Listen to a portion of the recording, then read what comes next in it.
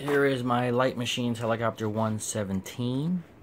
This is a homemade custom Jet Ranger body I made. I gotta redo it over because when I put the gas tank in, it ended up splitting the body, so I have to make it wider right here. But this is how it would look, and the tail boom covers on the other side. But the main thing is this helicopter will never have any problems ever again with power. I've modified it to take a Pico .12 motor, which was pretty easy to put in. Let's see if I can get this body off.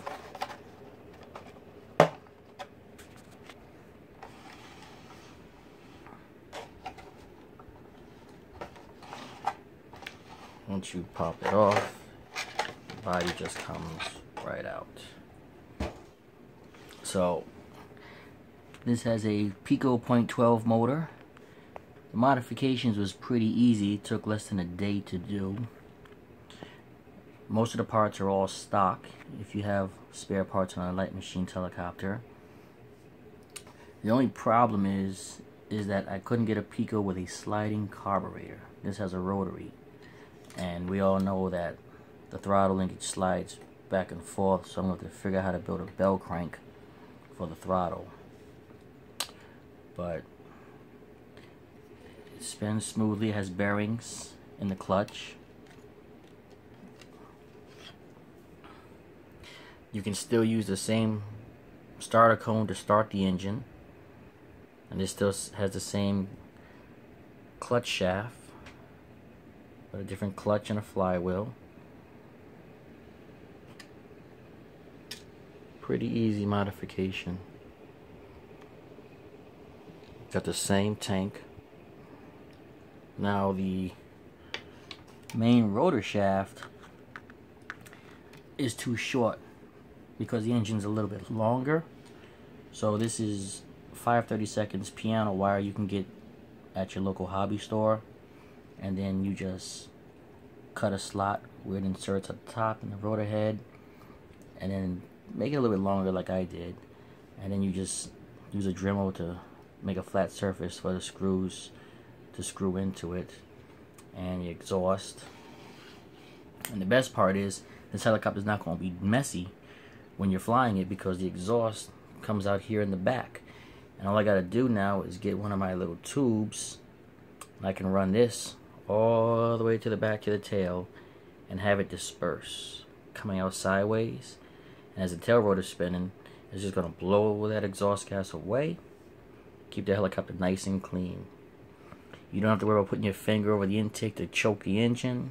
You want to start it, just put your finger over the exhaust, use the same starter motor, it'll suck in the fuel.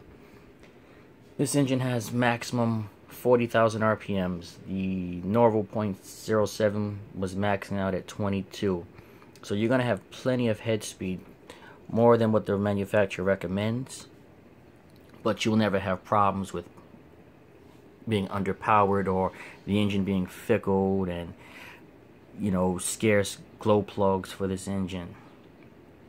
You know, but still takes the same fuel tank. You know, just cut a little bit away from the frame for the engine to fit in. Dremelled out the holes. The mounting hole is a little bit bigger so these screws can fit in. You know, nice freewheeling bearings in the clutch. So I started it up. It runs good, but I have to have somebody set the high-speed needle valve because it started to bog down. But even at about half throttle, this engine wanted to climb out of my hands. So this is a homemade tail boom fin. This is just polystyrene plastic, just cut out in the same shape of the other fin, but upside down. And this is just tape I put on it just to blend in with the Jet Ranger's body. You know, but yeah, this spins nicely. So for anybody who has Lite machines, helicopters, you don't have to throw them away or sell them. You can just modify the body very little. It cost me about maybe under $50 to modify it, maybe about $25 or less to modify with all the parts I needed. The engine was about $70. The exhaust I had when it was black, but this one's blue I like because it matches the whole body. So that was like another $10 or so. And I have my gyro. So you can modify yours too. You know, you don't have to have a whole lot of engineering experience to modify this helicopter and put it in. You know, this engine in. I even have a little fuel filter in there too. You know, this is the low speed needle valve. This is the high speed, I believe. You know, engine runs good. The body, like I said, this was made out of polystyrene plastic, the same stuff that most RC car bodies are made out of, but it's thin sheets. I'm gonna rebuild the body over, and once you learn how to make it and you get the measurements right, it's pretty easy to build. This one took me about 4 hours to make, but now that I know how to do it, I could probably do it in about an hour.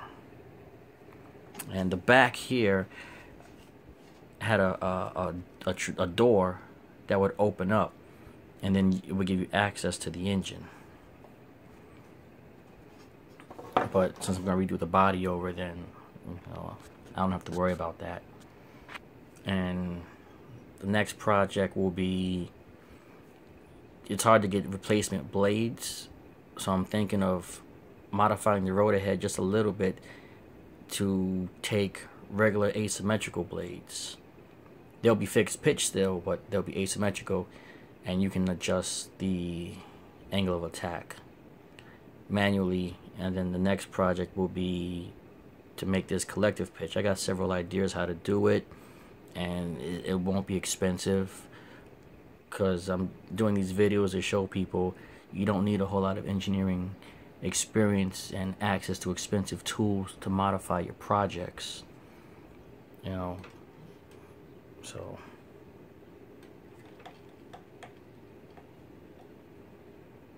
let me know what you think about it.